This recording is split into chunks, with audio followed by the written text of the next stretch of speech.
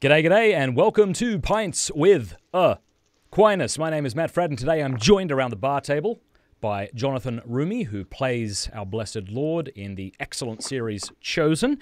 We're going to chat with him for about 20 minutes about what it's like to play our Blessed Lord. Then we're going to take some questions from our patrons and super chatters, so please be sure to stick around for that. Also, we're like almost at 96,000 subscribers, so if you would help push this channel over the 100,000 subscriber mark, that would be awesome. So please be sure to subscribe, click that bell button, and also do us a favor. If you want to support this channel and support this video, go share this right now on Facebook or Twitter or wherever you do your sharing, and that will see to it that, you know, the max number of people see this excellent bloody interview. It will be excellent, just to be clear.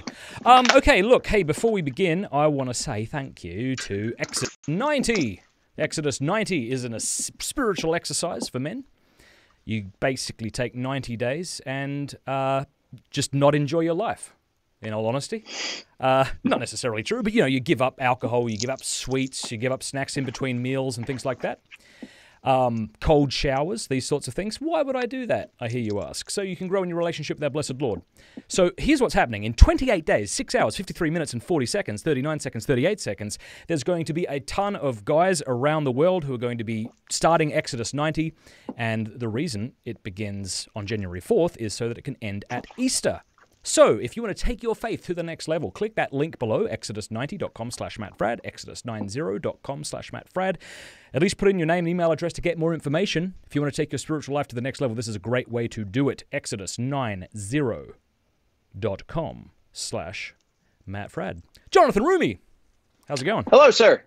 Good. How are you? I'm very well. It's nice to see your face.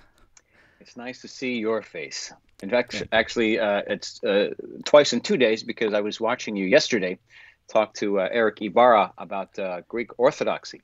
And I don't know if you knew this, but I was baptized Greek Orthodox and then raised as a Catholic for my first communion and confirmation. And so I figured I'd where better than to learn more about the faith and adjunct faiths than through Pints with Aquinas. And I got as far as, hello, I'm Eric Ibarra, and I'm like, the rest was like, oh, really? Yeah. Well, he's a smart dude. It was me too. I was just pretending to understand. Dense. There's a lot of dense information about the histories that I had no idea. But it was beautiful. It was lovely, and it was so informative. So I think I held on to a couple of bits and bobs, hopefully. But yeah, at the end of the day, here we are as Catholics. Yeah, baptized Eastern Orthodox. You're obviously a practicing Catholic now. Was there ever a choice there between kind of going back to Eastern Orthodoxy? Obviously, we love our Eastern Orthodox brothers and sisters, but is there a reason you're Catholic today and not Eastern Orthodox? I think after having, I was born and raised in New York City, and once we moved out of New York City into the suburbs, there weren't a whole lot of offerings as far as Greek Orthodox communities. And so my dad, having grown up in Egypt and having gone to Catholic school run by French Jesuits, as you did if you didn't go to public school, it was a very easy transition to the church down the street. And he was familiar with it. My mother's Roman Catholic. So we just kind of transitioned very easily, and it just felt like home. And of course, you know, I had thought, as my cousins who remained Greek Orthodox were getting married and having kids and witnessing the marriages and the baptisms in the church and the beauty of the liturgy, you know, it crossed my mind a couple of times, but I never felt that I needed to go and retransition. You know, the Catholic Church just felt like home for me. So, and increasingly so, obviously, the last several years. Beautiful. Well, for those who aren't aware, who is Jonathan Roumie and what is The Chosen? So, The Chosen is the first multi-season TV series about the life of Jesus Christ and his disciples. And the concept is that if you got to know Christ and see him and saw him through the eyes of the disciples and how they were moved by him, then we as audience goers could be moved by Christ and his teachings and his words and the effect he had on the heart and the spirit as well. And so I play Jesus Christ. We finished a season last year with season 1. We're in the process of filming season 2. We're about halfway done. We spent 6 weeks in Utah, and then we'll be heading to Texas at the beginning of the year to shoot out the remainder of season 2. And I think if folks have never heard of it, the best way to check it out would be to go to your App Store or Google Play and download the app called The Chosen. So yes, the TV show is an app. It's brand new technology. This has never been done before. It's the first TV show to be accessed via an app for free, that once you download it, if you have a smart TV or a smart device like Apple TV, Chromecast, Fire Stick, Roku, you can literally cast it from your phone like a remote control to your television and watch it on your TV for free. And you can download it there and check out season 1. And then I think next Sunday, I believe that's the 13th, there will be The Chosen's doing a Christmas show, and they're going to show a teaser trailer of what we've shot so far, of bits that we've shot so far of season 2. And I heard it looks pretty good, pretty fantastic. So I'm very excited to see what they've put together for the trailer. But yeah, it's a pretty incredible concept, and the fact that it's been crowdfunded from the get-go by initially investors, and now for season 2, people wanting to back the project. Just the general public can literally watch the show for free, and then if they're moved by it, they can pay it forward for somebody else to watch it for free, and with any kind of a contribution, because it costs money, as everyone knows, to stream. So, but this system, this pay it forward system, has allowed us to completely fund season 2. It's amazing. Oh wow. I love it. Yeah. I love that it's free on the app, I mean, Yeah. This is really like, this is like the first Bible some people might actually read. They may have heard about Jesus Christ, but may have never picked up the New Testament, and they get to encounter it through you, first of all, which is really neat. Yeah, it's been pretty mind-blowing. I still still do a double take at times, and thinking and wonder to myself, how did this all happen? But of course, I just have to get on my knees and thank the man upstairs for making the decision to allow me to use my gifts to serve him in a way that is quite literal, and furthest from anything I could have imagined or anticipated. Yeah, it's funny. I remember hearing Rowan Atkinson, yeah, saying that when people meet him, they're kind of disappointed because they expect him to be like Mr. Bean. And I thought, people must be really disappointed when they meet you, because no matter how great Jonathan Roumie is, he's hardly our blessed Lord. Hardly. Yeah. So I remind people, I kind of try to prep people whenever I do interviews or go online, and just remind people of how terribly human and flawed that I am. And to lower your expectations and standards if you ever happen to run into me on the street, because you will be thoroughly disappointed. So, well, I had an experience that I think most people, or many people, had when they heard about this show, right? So I was upstairs doing something, and my son ran up and he went, "Hey, Mum's watching this like Bible video thing on TV. You want to come and watch it with us?" And my immediate reaction was, "Not really. Like, yeah. I'm sure it's not terribly good, and quite frankly, like even if it's like biblically accurate, like accurate to the story of the New Testament, I'm sure the art's not terribly good." And I didn't say any of those things, but I was thinking those things. I guess I walked down, I sat down, and I was like, oh my goodness. This is actually good. Not just like, this is great for a Christian production, but like, no, this is high end. And when you came on the screen, I mean, I was like, okay, I'm not disappointed by this, but as soon as I see Jesus, I'm bound to be disappointed, because there's no way. But I have to say, in all sincerity, when I saw you, I was like, oh my gosh, that's fantastic. Like, you did such a great job. And kudos to you for not doing the Jesus face or the Jesus voice. I used to work for a ministry where we would put on these You plays mean the British for voice? He said, hello, the kind of dreamy, otherworldly, British, far-sighted thing. Yeah, You're just a dude, and it's really great. Thank you, man. Thank you. Yeah, I started working with Dallas Jenkins, the creator of the show. It'll be 8 years this spring, and he at the time was directing films for his church's like media arm that would. Whenever they had a Christmas service or an Easter service, they would produce different projects and films, and so he did a film one Easter called The Two Thieves, which you can find on Amazon, where he cast me as Jesus, and that sort of began our working relationship. And initially, they were thinking about having it done in, doing the whole thing in Hebrew, and then we realized that was going to be quite a task. Actually, for me, it wouldn't have been that big a deal because I had 5 lines in the whole thing.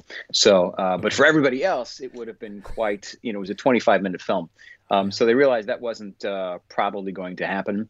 And so I offered that what I would at least do, since we were going to transliterate it and speak English with accents, I wanted to approach, and I had played Jesus once before, and I did this, and I figured this would be my sort of thing, is to give Jesus an appropriately regional dialect of, of Middle Eastern, and that's, I basically pulled from 2 people, my aunt who's from my uncle's wife, my aunt who's from Palestine, and my father is from Egypt. So she's got a very thick accent. My dad's got a lighter accent. So I sort of blended 2, and that's kind of what became where the accent came from. And then that became the standard for the casts moving forward. They would send clips of my work from those church films with Dallas to the cast members to say, hey, use this as a baseline, which kind of keeps us all, within the ballpark.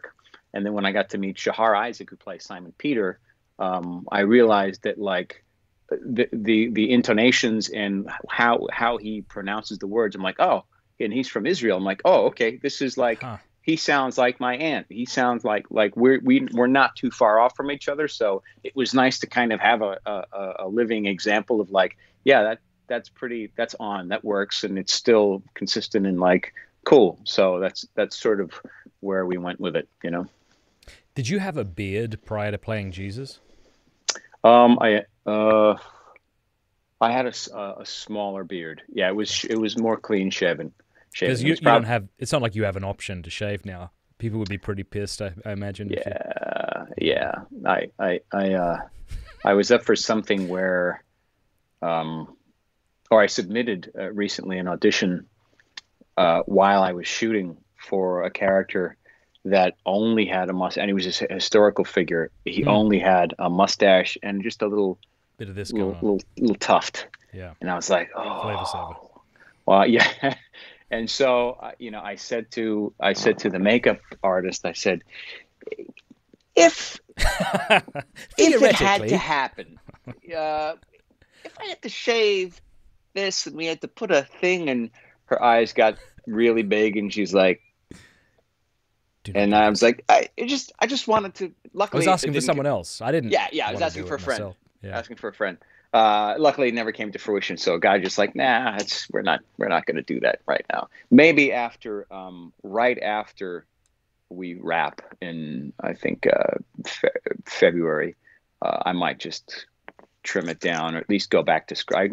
For 10 years or 8 years previously out here, I more or less had a scruff for 7 years, and then I grew it out a little bit, and then I started booking all these other characters like these Frenchmen, and I play a lot of Frenchmen. So the beard kind of worked for Frenchies. So I kind of kept it, and then read for Dallas, and I'm just like, well, looks like this is sticking around for a minute.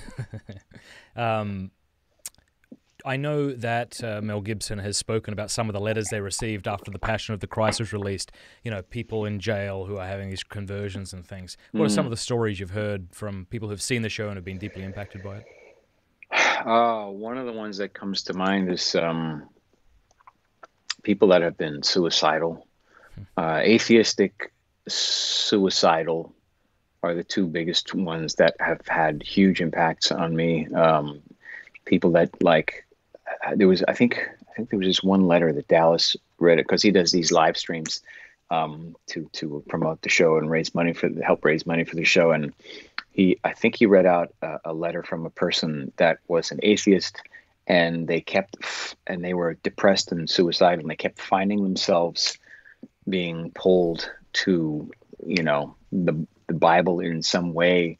And next thing you know, they like either, and I forgive my not being super specific about this memory, but it's a version of this story where they saw somebody sat them down in front of the show, or they saw enough like ads or something. They're like, what is this? And then they watched the show, and it completely just something opened up in them.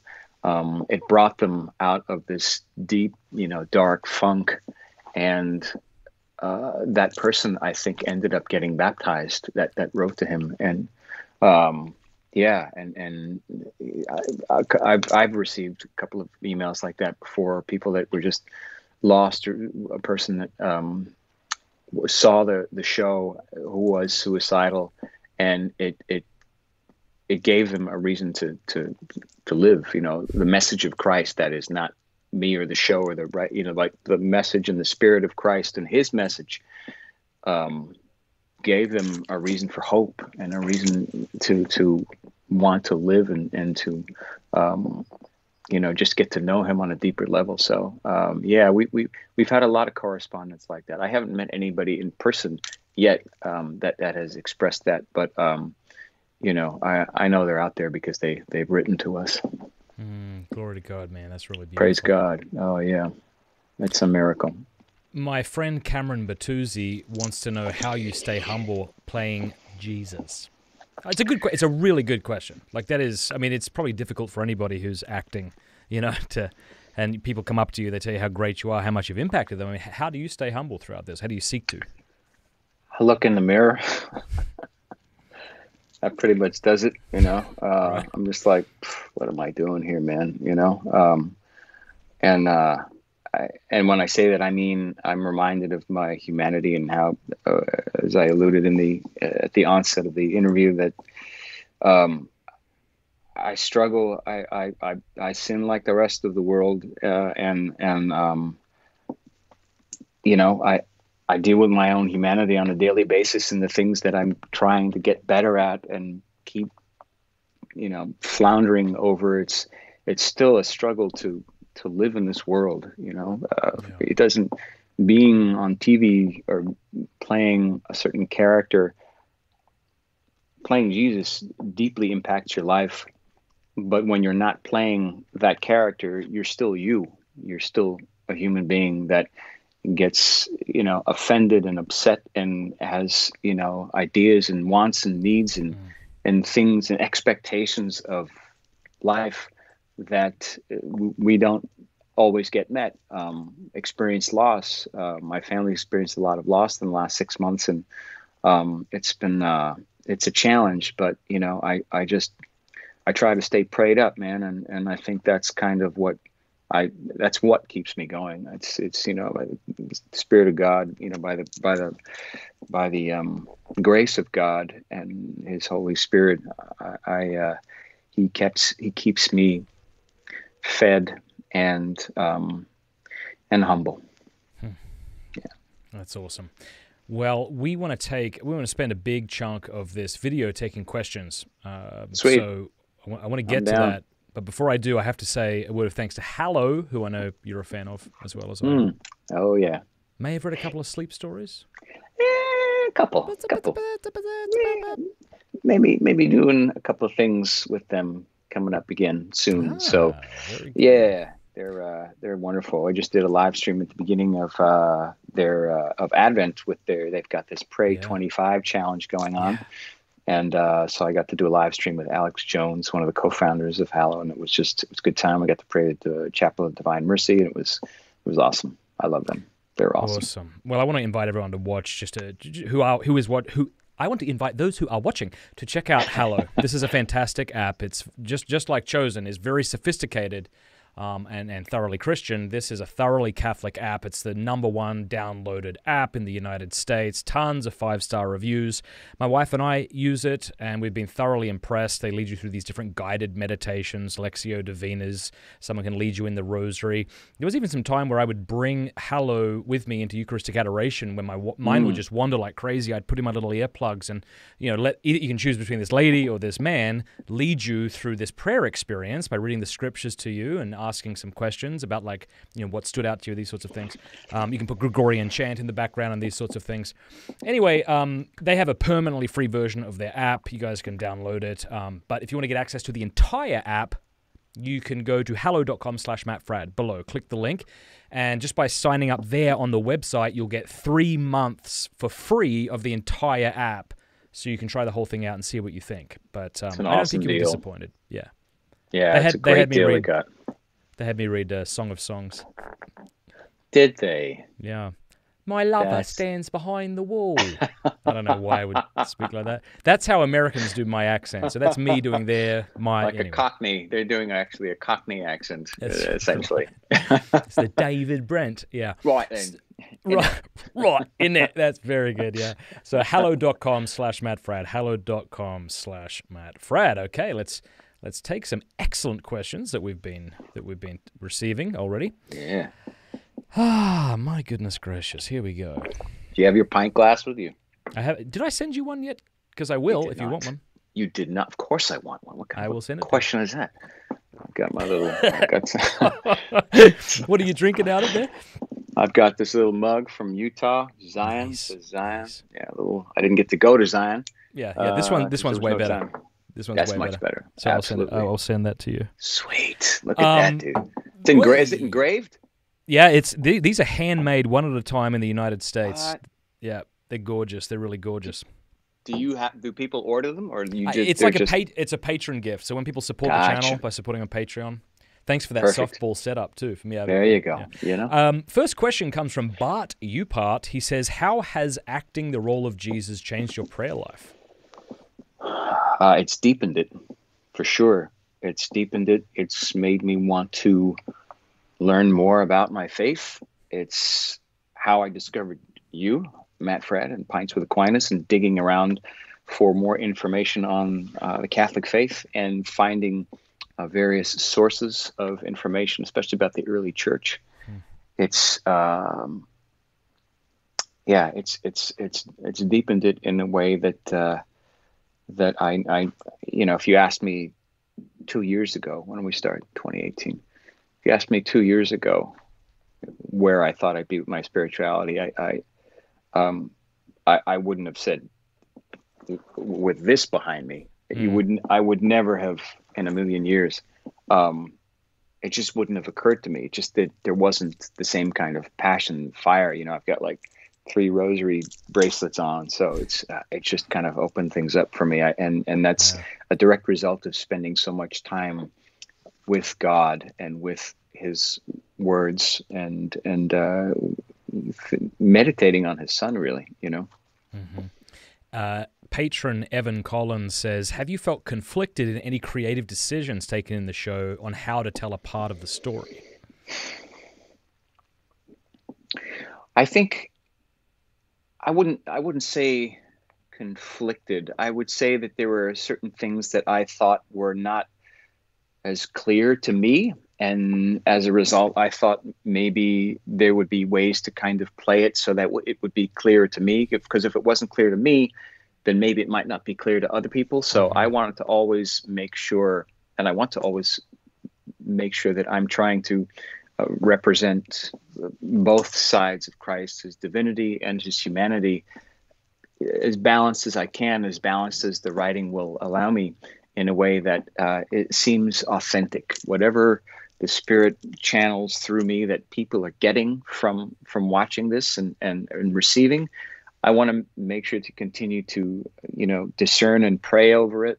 And if there are any kinds of things where I'm not clear, it's simply a matter of asking my friend and creator of the show, "Hey, what do you think about if I play this like this?" And more often than not, he'll be like, yeah, that's cool, or let's try it, or like, you know what, that doesn't work because this, and this, and I'll realize like, oh, there's these other things that he wants to have happen that I wasn't aware of, I wasn't thinking about, because when you're approaching a role, you're not thinking of everybody else's role. You're not always thinking about the bigger picture as to what the overarching story is, and he knows what the story is from beginning to end. We don't. We get season by season, episode by episode, but he knows what the bigger picture is, so I have to always defer to him and trust him, and I think it's worked out really well. Mm-hmm. Thank you. Patron Rhiannon says, which episodes or scenes did you find the easiest and or the most difficult to portray, and did this surprise you? Easiest and difficult. Well, on some level, they're all difficult, because I think just trying to wrap your head around what it could be like to portray this, sinless Son of God on earth, it's a bit of a conundrum that from time to time will often trip me up. And then I just got to sort of shake it off and go pray, and everything will be cool again. I'd say probably the most fun and the easiest would be episode 3 with the children, to a point. Anytime I was interacting with them, it was just fun and breezy. And then it gets a little heavier later on in that part of the episode. So then, like any scene, there are challenges, and that wasn't without them. But I'd say that was probably the lightest of all of the episodes that I've filmed so far. Most difficult, I think. Again, I think the difficulty is the same as far as technical aspects of the acting, spiritually, theologically, trying to make sure I communicated what I received from John 3:16 with the Nicodemus scene on the roof, was something that to me was like, okay, this is a scene that I want to get it right. And I'm reminded, Dallas is like, I think a couple of times, he'll remind me, it's like, God's not going to let you screw this up. God's not going to let me screw this up, referring to himself as well. We're here. We just got to show up with open hearts, and just commit ourselves to excellence in the way that we have tried to do. And the Spirit will do the rest. But still, as a human, as an actor trying to do a scene, you're like, I want to make sure that at the very least in every scene that I'm exuding or trying to have as much compassion and tenderness and mercy as Jesus could have had in my very limited capacity to do that with whoever my scene partner is. So if you and I are doing a scene, Jonathan's going to look at Matt and just try to love on Matt to the best of my ability, and see everything about you that is presented in your spirit, and just try to just embrace that. And that's kind of what my challenge is, as I'm playing him. So it forces you to be a better human. You're just trying to be a better person constantly. That's awesome. Michael Beaumont says, Jonathan, thank you for your truly incarnational portrayal of his humanity without turning him into a postmodern hipster or an inaccessible mystic. Thank you. Did you ever talk to Jim Caviezel about playing the role of Christ? No. It's. Do you ever accidentally compare yourself to him? Do I accidentally? No. I wouldn't know how to do that. That is the second most popular question after what's it like to play Jesus, and I feel the more it's asked, the closer I'll get to actually meeting him, because I would love to meet him at some point and pick his brain about this whole thing. I know he knows of the project. I know he knows of me because I know somebody who had at one point reached out to him to tell him about the show, but it hasn't happened yet. And when the Lord appoints the time, I'm sure somebody will just chuck us in a room and we'll figure it out. So my wife is watching, and so she's sending in a question on Hi. YouTube. She says, question from Peter Frad, who is my 6-year-old. Hi, Peter.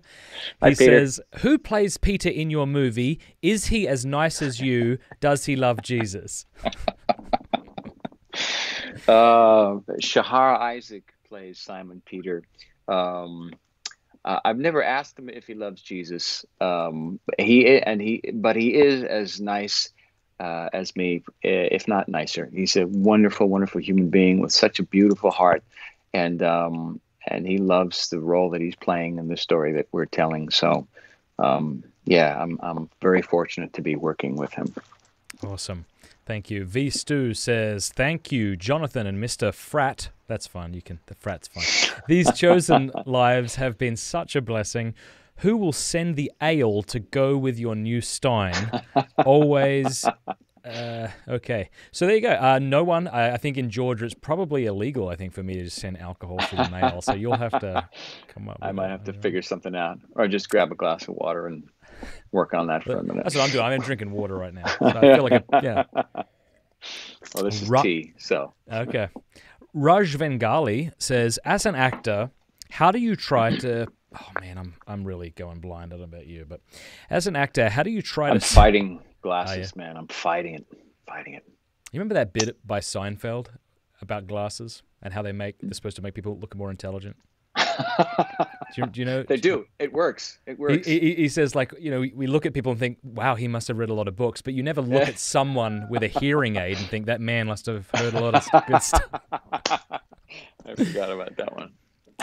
Raj says, as an actor, how do you try to sort of get in Jesus's head? By the way, pretty much every episode makes me cry when I see Jesus interacting with the poor, the lowly, the meek, and the lost. God bless. I don't try. I never try to get in Jesus's head. That's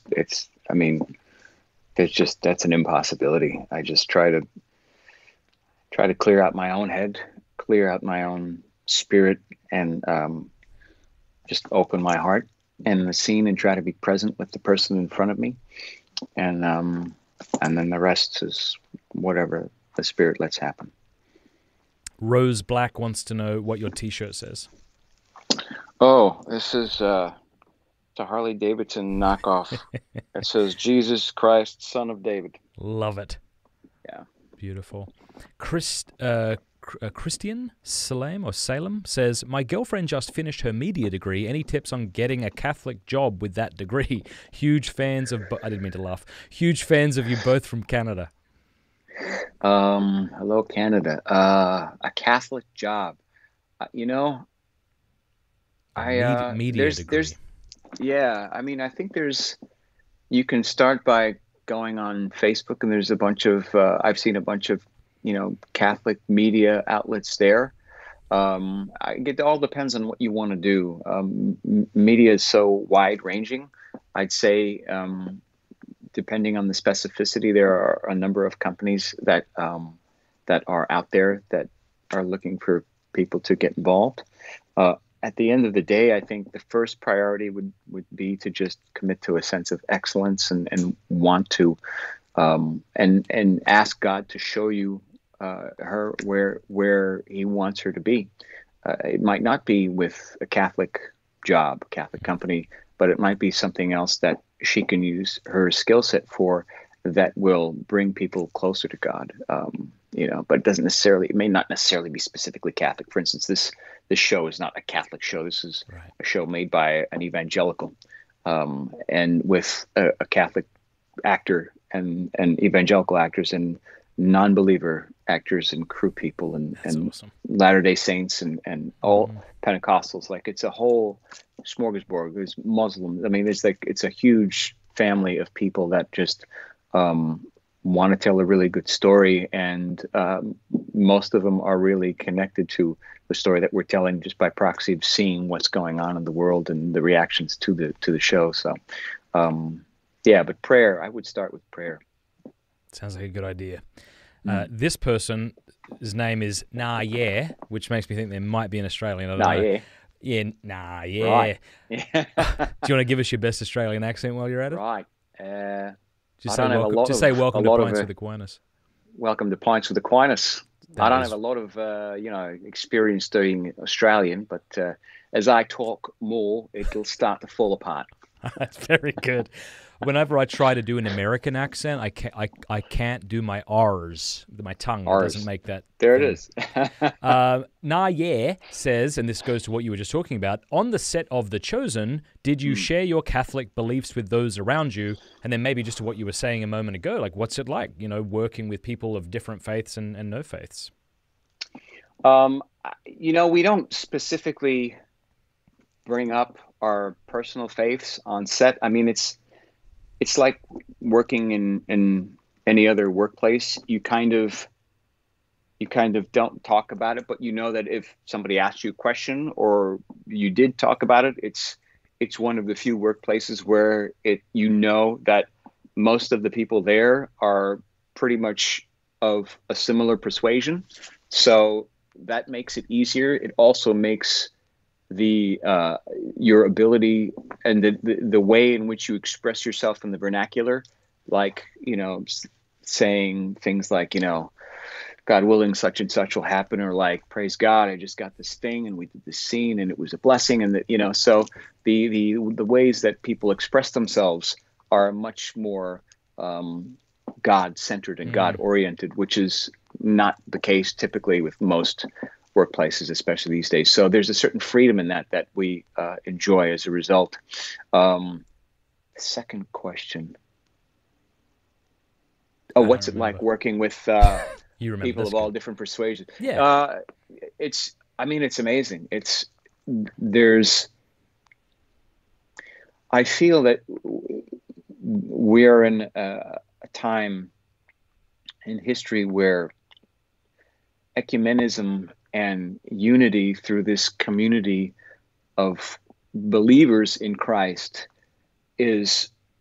should be the priority versus the interdenominational dispute, Right. or or even Catholic denominational disputes that there are between left and right. We should begin with what we agree about, which is a great deal. Yeah. Right. Yeah. And since we've been approaching, it's just kind of naturally fell into this way of how people just respect each other and honor each other and respect each other's differences.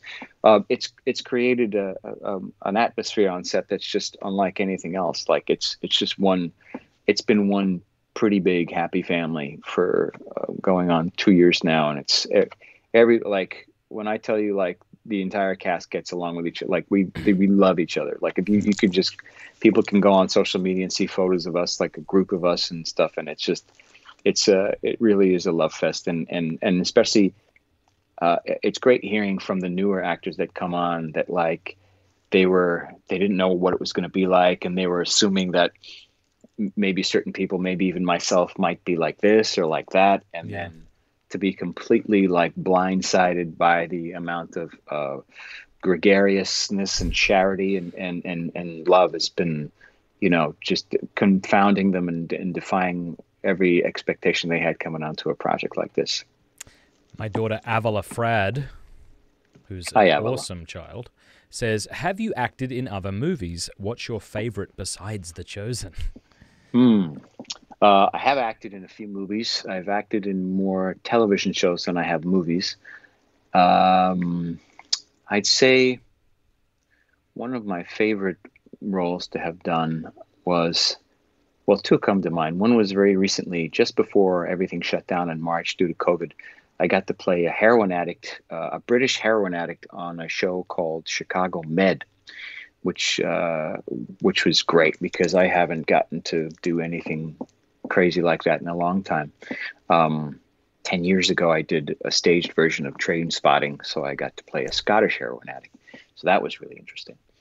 And then other than that, I think the Mindy Project, which was a show on Hulu, I got to play a French doctor, this intense French doctor on the second to very last episode of the series, which was just a trip. Everybody on that show is, like, inhumanly funny. I don't understand how so many funny people can be collected on one TV show. So those are my two, I think, the two shows that come to mind. Beautiful. Caitlin, let me see if I can say this last name. Against my good judgment, I'm going to try. Manalastus says, "Hi, Jonathan." Sounded good. Thank you. You just got to say it with confidence. Caitlin from Calgary, Canada here. I'm one of your prayer warriors, and I join your Divine Mercy prayers on Instagram. I'm inspired with your relationship with Mother Mary. Can you talk a little about that? I mean, what's not to love about the Mother of God? You know, her willingness to unconditionally say yes to God is something we should all aspire to, and something I try to do and fail at miserably every day, but I try, you know. And she, I think Dr. Scott Hahn put it this way in his book on Mary. What is I forget the name of the book. Forgive me. You probably Hail know Holy the name Queen, of the book. Hail Holy Queen. Yes, thank you. He made this distinction that I had never thought about before, but she's the only woman in history to be the spouse of God, the mother of God, and the child of God, all wrapped up into one, which is just like boom.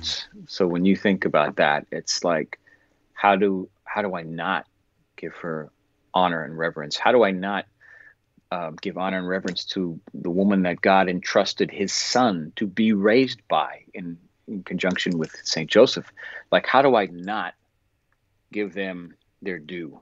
You know, like Jesus had to be protected by Joseph and Mary. He had to be taught, you know, how to be human and how to, you know, live in society and how to, you know, be one of us, you know, by Mother Mary and her spouse, her husband. So it's when you think of those terms, it's like the God of the universe become a baby and taken care of by these two people, not anybody, but these two people.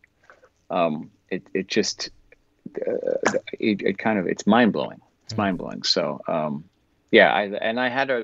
she once turned up in a dream of mine years and years and years ago. So there's always been a connection there for a long time, and I love that I've gotten to grow closer to her these last few years as my faith has deepened. Very good. Colin Carr from Patreon says, I love the way Mary was portrayed in the episode on the wedding at Cana. I also noticed the episode on Peter's call was titled The Rock on which it was built. That surprised me, considering the director and leadership are not Catholic, and I assume wouldn't see Peter as the Rock. I guess that's just a comment. Yep. Or is that... I don't know. Yeah. Yeah. Cool. Yeah. Yeah. All right. Jack Skian says, fellow actor here, how do you balance taking jobs and staying true to your faith? I almost always feel the art culture is at odds with my faith. You know, I feel like the culture is, in general, at odds with faith. But then it comes down to reality. What are the jobs you're being offered? And if the job specifically you're being offered, first of all, congratulations on being offered a job, because that's an effort, a feat in itself as an actor to get a job. Secondly, what about the job makes you uncomfortable, puts you at dis-ease, makes you uneasy? There's always an opportunity for, we have to remember as actors not to judge the characters we play. Now, there's a difference between not judging a character and realizing the character, like the way it's written and what the creators of the project have in mind for you to do. If there's anything that you feel is compromising your spirituality, that's one thing. If you feel like there's he's maybe a bad guy. Well, I try to find the good. I try to find Christ in all of these characters, right? If they're somewhat three-dimensional, hopefully they're three-dimensional. Finding Christ in those characters, as you would in any other human being, is what allows a character that maybe might behave distastefully in certain scenes to at least give you something that you can work with and find a redemption for. And maybe it's just a lot of gratuitous violence or sex or whatever it is. And sometimes you look at those, and if those are the kinds of roles that are being offered to you, then you got to decide like whether or not that's good for you. Like I now no longer can even watch certain TV shows because they're so gratuitous. Like my spirit rejects them. So if I were to even audition for a certain show or one or two particular shows that my spirit is almost offended by when I watch it, because it just seems like, all right, the agenda is really dark on this particular program or that particular show. If I were to even receive an audition, I probably wouldn't even audition for it, because at the end of the day, you have to live with the decisions you make. And now, digital is forever. You don't want to look back and be like, why did I do that? Did I do that just for a couple of bucks? And trust that God, if you're offering and surrendering your life and your will to God, He will provide for you no matter what.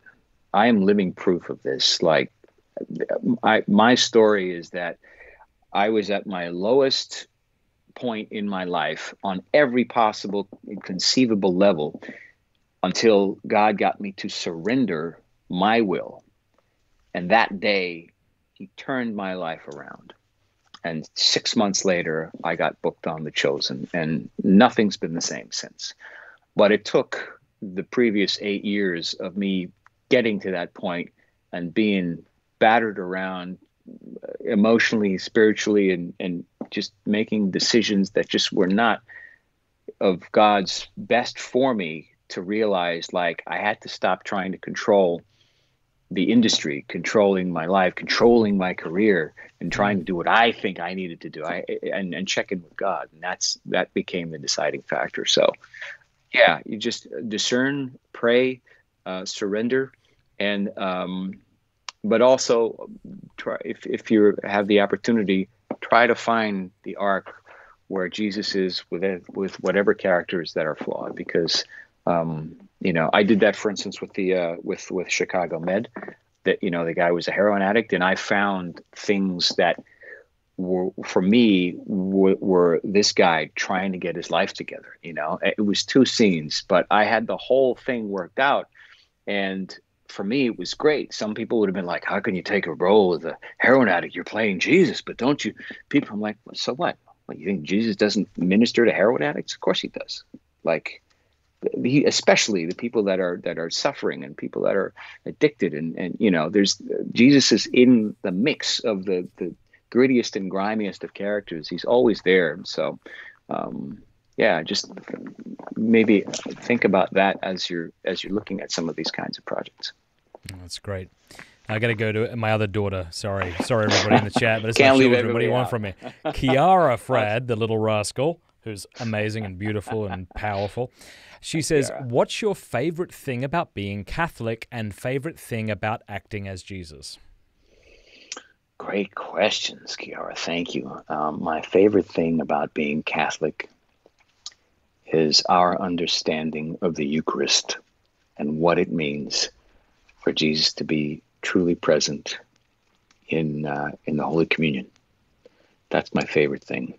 That gives me a lot of peace in my soul, and it just makes everything about being Catholic make sense to me.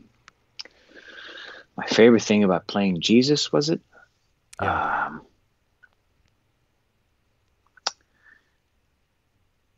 I think my favorite thing about playing Jesus is it puts me in a really happy place most of the time when I'm playing it.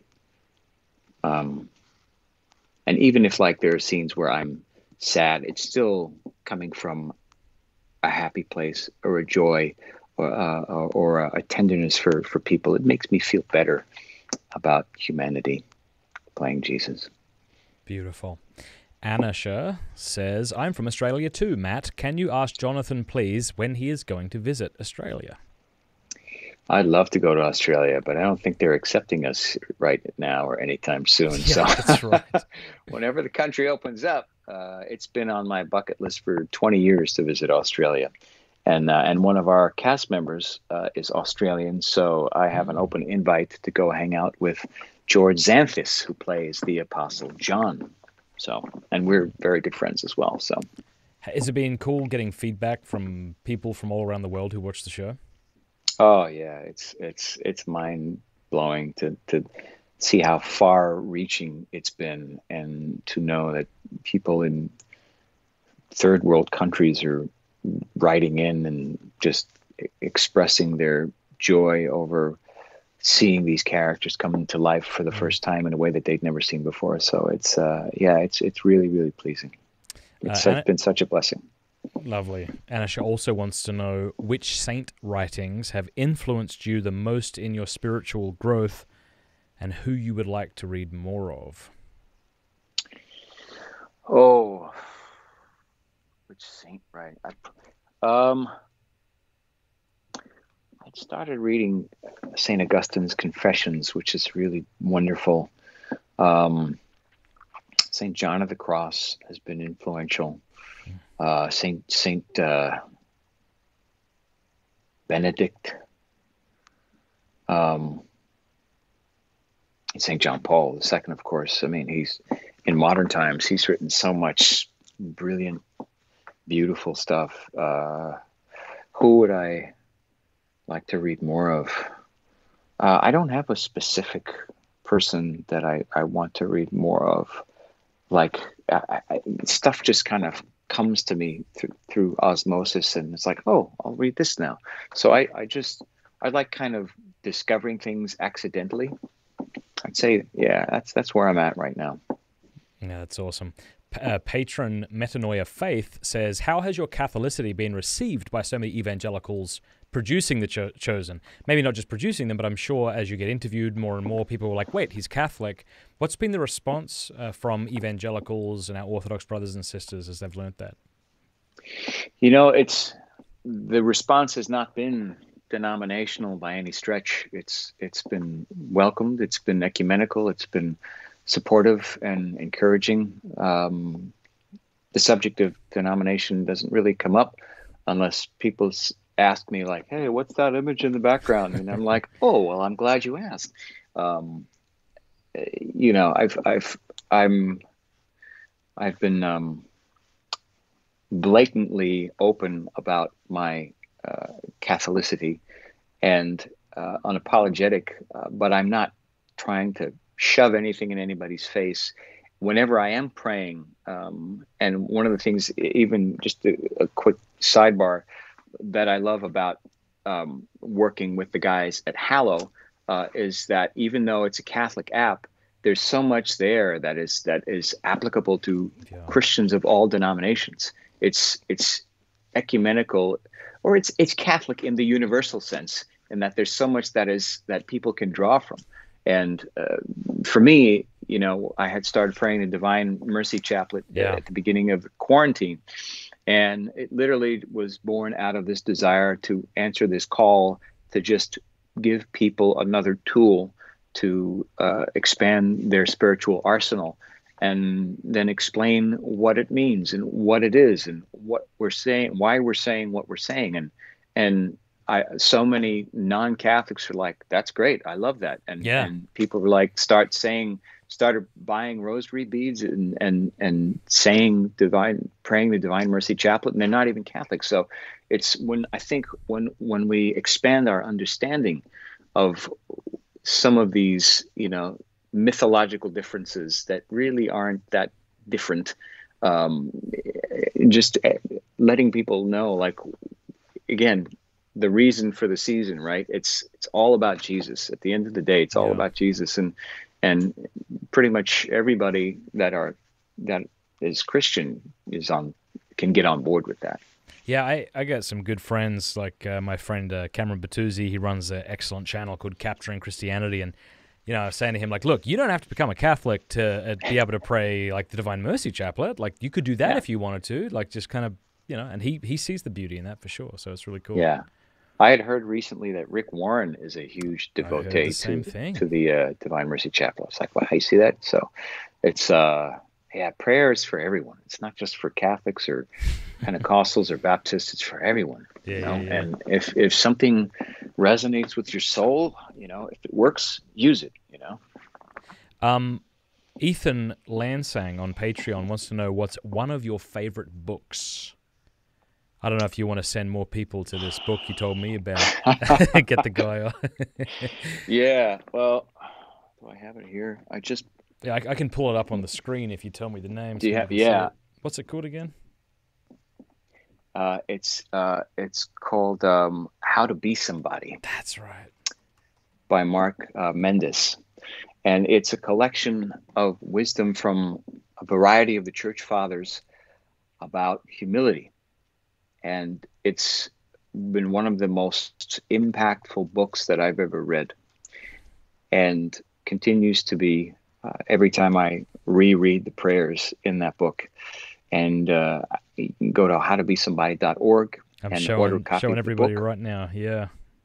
Oh, cool. Yeah. And please support Mark and his ministry, because I know he sent a lot of books for free. It's not meant to be sold, but please contribute to his ministry in providing such a resource of quality and spiritual impact.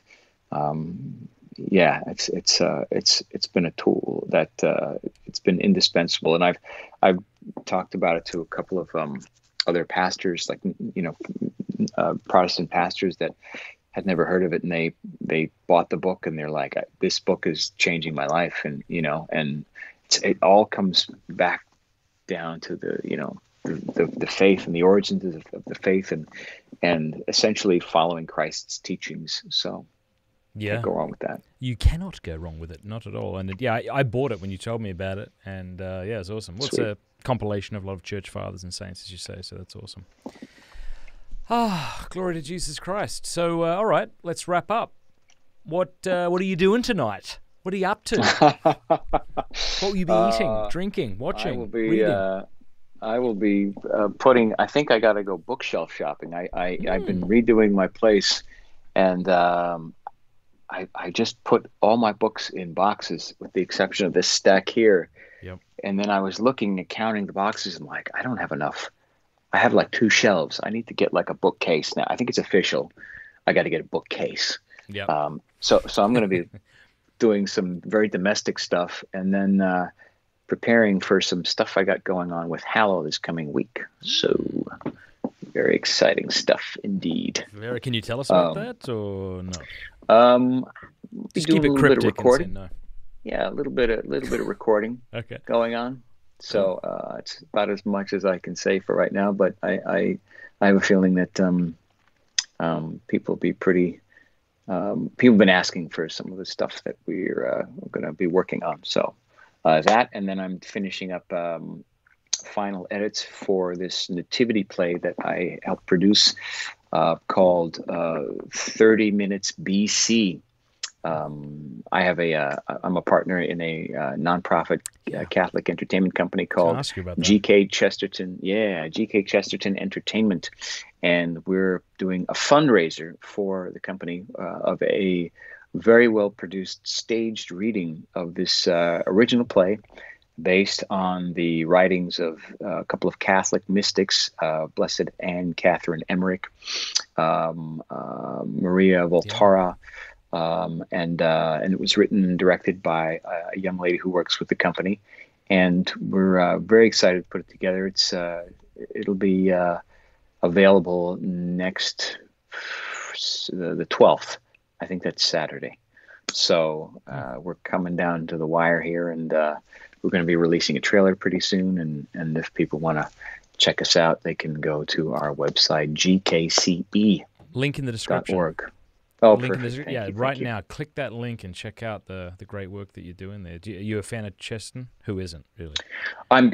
Yes, I am. Yeah, I didn't. The name was chosen by the the founder. So there was a theater company called G.K. Chesterton Theater Company, and then my business partner Maria Vargo was the artistic director for the G.K. Chesterton Theater Company for like 10 years, and then they went dormant for a little while, and then she and I met a couple of years later, and then we were producing our own live passion play beginning of the year that we've been doing for years. And so to kind of help facilitate that, she assumed the title of the company. And then when we realized we couldn't perform a live play, we decided to pivot with the company and do streaming and filmed media for the time being. And so now we're GK Chesterton Entertainment, and so this is the first project since the Passion Play that we're putting together. So very excited. Oh man, beautiful. Well, hey, it's been a bloody pleasure chatting with you. One Same final here. time, if people missed it in the beginning, how can they quickly access Chosen if they want to learn more about it, want to watch the show? Yeah, go to the App Store or Google Play, download the app called The Chosen.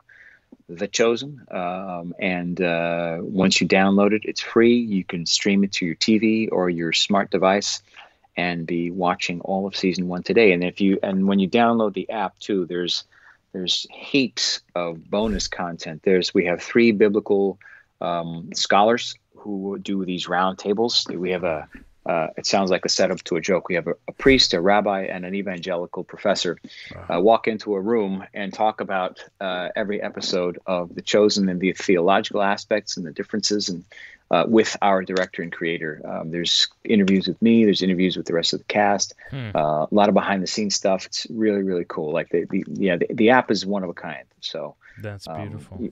Yeah. So thank you.